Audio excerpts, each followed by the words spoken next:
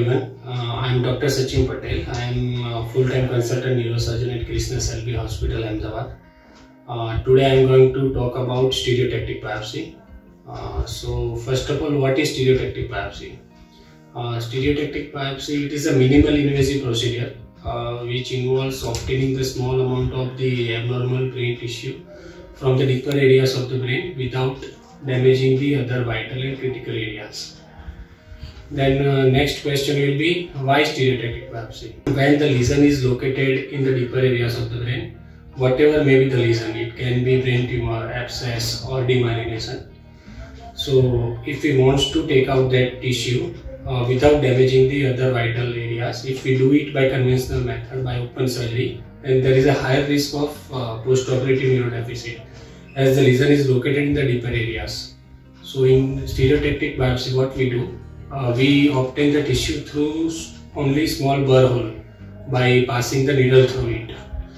So that is the main advantage of stereotactic biopsy. Then next question will be, how is it performed? So there are two ways we can perform it. First is frame-based stereotactic biopsy and second is frameless stereotactic biopsy. So in frame-based stereotactic biopsy, we need to fit the stereotactic frame on patient's head. There are various frames available in market like Lexel frame, CRW frame.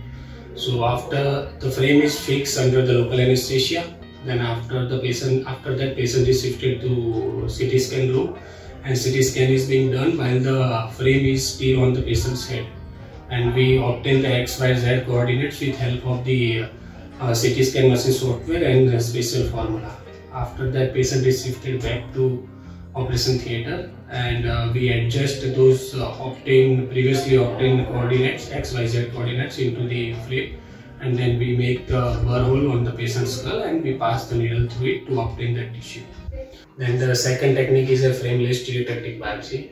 It's a image guided neuronavigation technique in which we use the stealth station.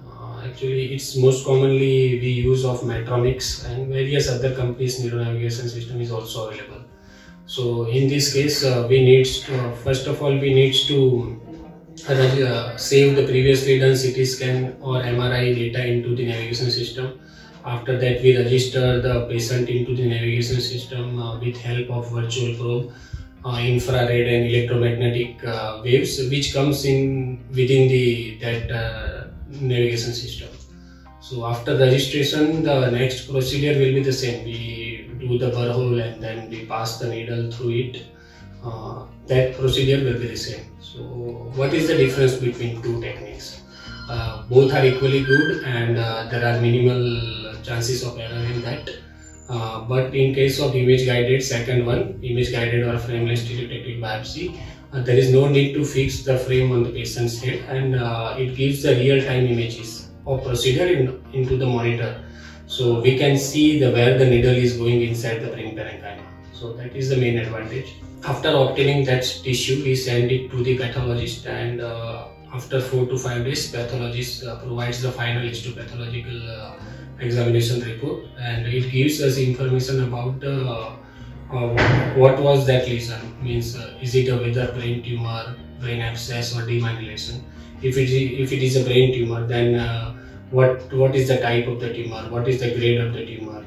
All information will be provided in that report. So depending on that, we will plan the further line of treatment. Thank you.